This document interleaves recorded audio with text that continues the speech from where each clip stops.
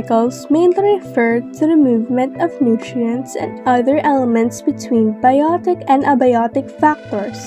One of the biogeochemical is phosphorus. Before I discuss phosphorus cycle, let me first give you a short background of the properties and importance of phosphorus. Phosphorus is a very widely distributed element, 12th most abundant in Earth's crust, to which it contributes about 0.108%. Phosphorus is a chemical element with the symbol P and the atomic number 15. Phosphorus is important to all living things such as animals, plants, and to us humans. Phosphorus is important to plants because this helps the plants during photosynthesis. It is also an essential component of DNA, the genetic material that allows plants to grow and reproduce. It allows cells to conserve and use the energy released in metabolism. Phosphorus improves flower formation and seed production and promotes more uniform and earlier crop maturity.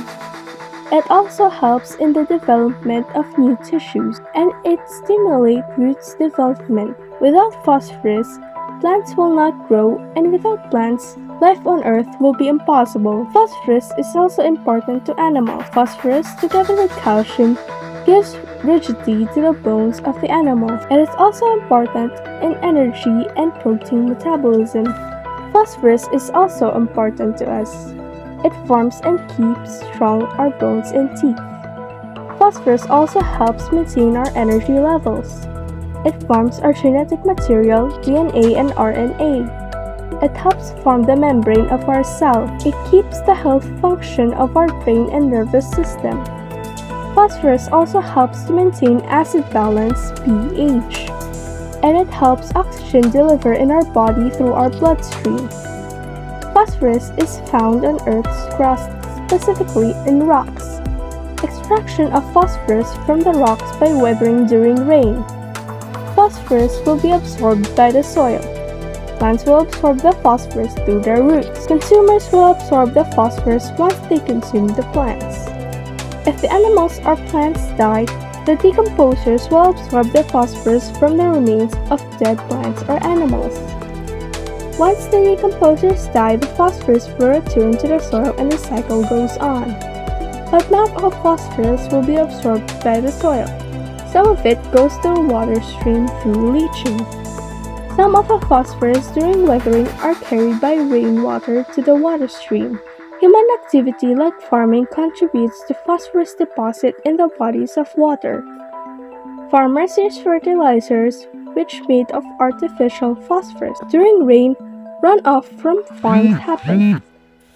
The formation of phosphorus sediments happen on the sea or ocean floor. These phosphorus sediments will later on become new rock. Too much phosphorus deposit in the bodies of water can cause red tide.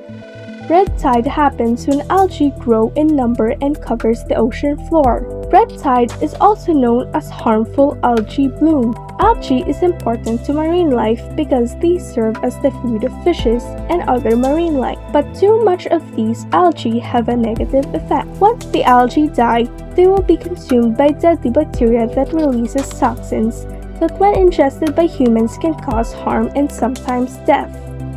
This is called paralytic shellfish poisoning or PSP. A person that ingested contaminated seafood can feel headache, dizziness, nausea, muscular paralysis, respiratory difficulty that leads to death. It is very important to see a doctor if you think you may have eaten contaminated seafood. Red tide can also lead to fish kill and the destruction of marine life.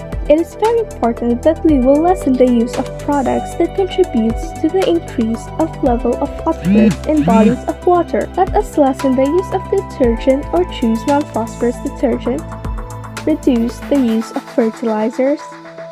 Potato peel and meat products contain high phosphorus level. We must dispose our garbage properly. Use buffer strip to prevent runoff during rain.